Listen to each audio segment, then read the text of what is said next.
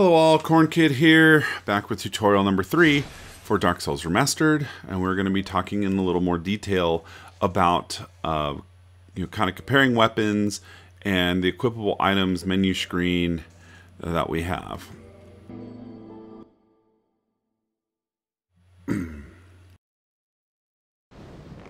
So I'm in this hallway and I'm fighting. I'm being shot at with bow and arrow. So I've got a shield. So to put my shield up, I use the soft left-hand attack weapon, or left weapon attack. Now, in the upper left corner, you see the red bar, that's my health, and you see the green bar, and that's my stamina. Okay, so common thing in this game is to shield tank a little bit. So like, see, if you have a shield that blocks all physical damage, this guy can shoot me all day, and he's not going to hurt me one bit.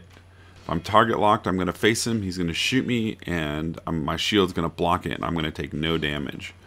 And you see, when I get hit, though, my stamina bar, the green bar, does go down a little bit.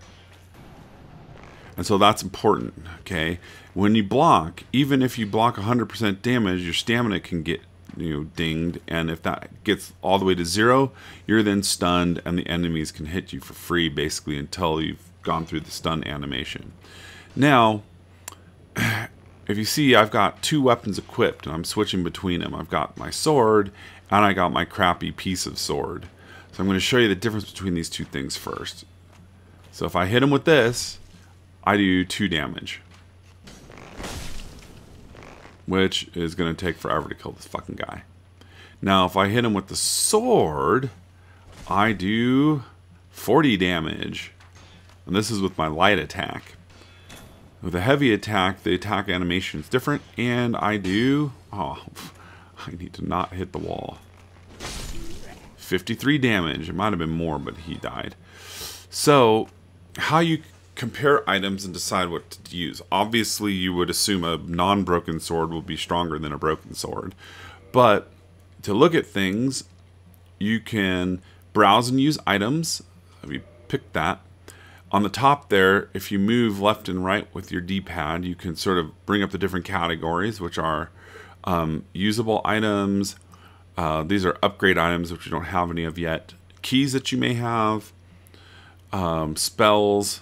As this would also be, so this is sorceries, miracles, and pyromancies. This has your weapons. Weapons include shields in this game. And so you see I've got a broadsword, a straight sword hilt, and a tower kite shield. Arrows if I have any. Armor, and any rings that I might have. So comparing weapons. So if you see, there's some stats there for the broadsword. It says 82, 0, 0, 0, 200, and 3.0. So basically 82 is the physical attack. The 0 is the sorcery bonus, basically. The 0 is the flame or pyro, and the squiggly line next to that, that's also 0 is lightning.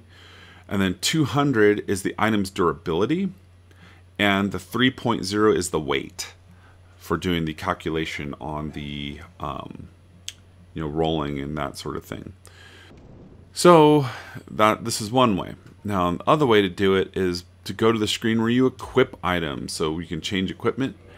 And basically, again, you see the categories. You got 5 usable items you can equip. It's kind of like your quick keys.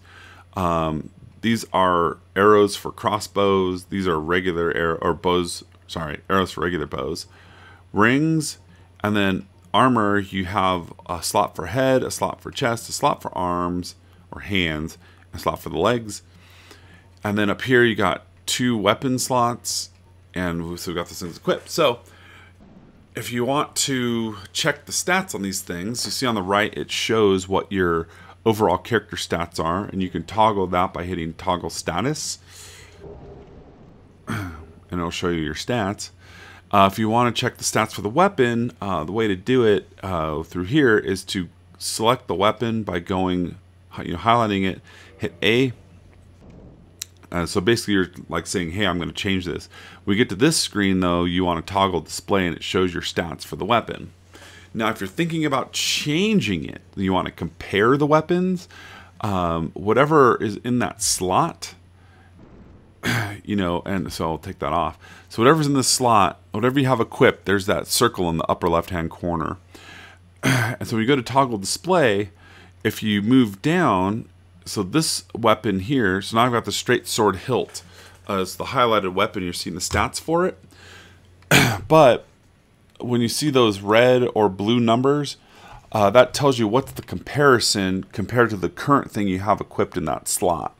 So I've got the straight sword hilt. I'm basically comparing it to the broadsword. So it's got less physical damage. The straight sword hilt does. It only does 20, so that's lower than what I have. The fire, magic, lightning is equal. The param bonus, that's basically, you know, depending upon the weapon, you will get a bonus, which is delineated by, like you see under here, there's the physical damage is listed as 82, and then there's a column that says +7. So that is based on your character stats, what bonus to damage you get for that type of damage for that weapon. And if you look, if you toggle the status, you'll see that for the R weapon 1, so under the broadsword, the attack physical 82 +7, that equals the R weapon 1 number, the 89. So you don't have to come back to this if you don't want to. You can just look at your overall stats and see how much damage am I doing with my weapon. And if I change it down to here, it's like, great, 20 damage. So that's kind of a bummer.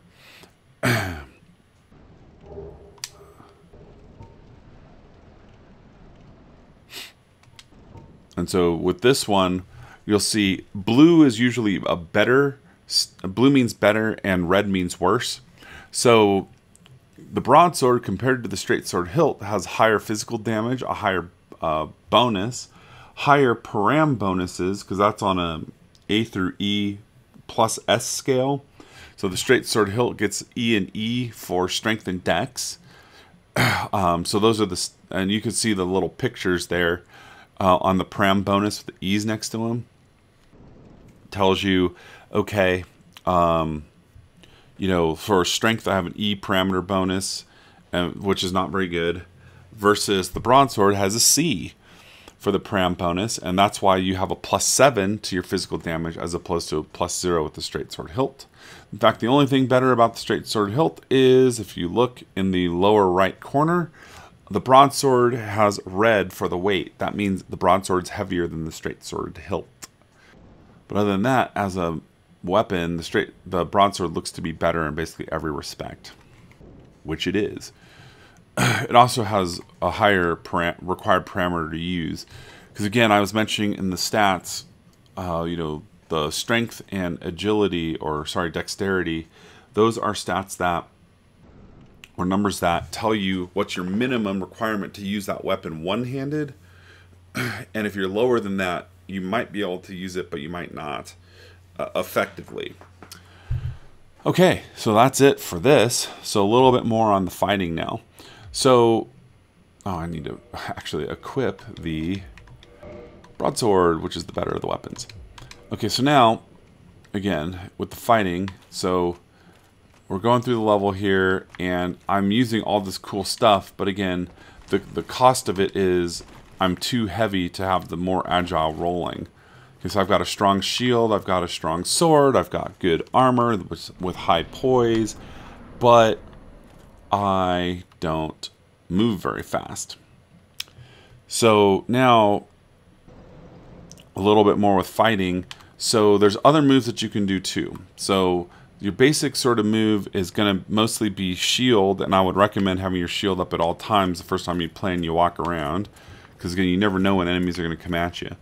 But the advanced moves are things like the parry, because again, if enemies are attacking you and you time it right, you can actually stun them by parrying them and then doing a riposte for extra damage.